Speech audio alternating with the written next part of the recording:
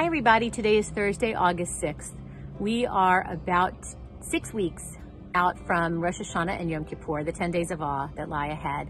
And we at Temple Judea have been working very hard to create some meaningful and interesting opportunities for you to engage with worship and with the community over those days of awe. So I look forward to sharing those with you very soon. It's going to be very different from any holy days you've experienced before. It is going to all be online, and you'll see, I hope, and find them meaningful and we hope important moments for you and for your family.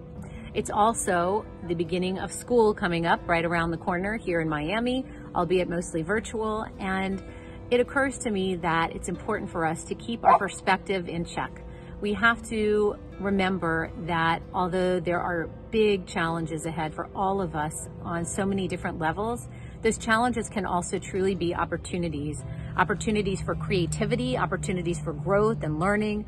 And even this whole summer, although it's been completely different than what any of us would have imagined, it has afforded us some different kinds of new opportunities for learning and growth. So I want to share with you a poem. It's written by my colleague, Rabbi Karyn Kedar, and she writes this poem called Perspective.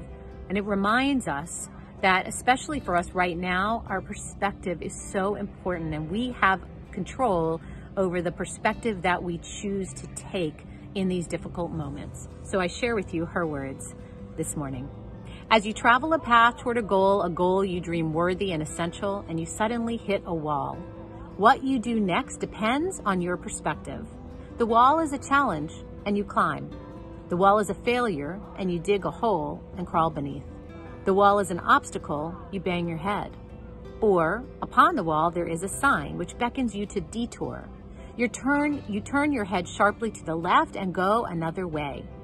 Perspective is the eyesight of your mind. It is how you choose to look at the world, events, and possibilities.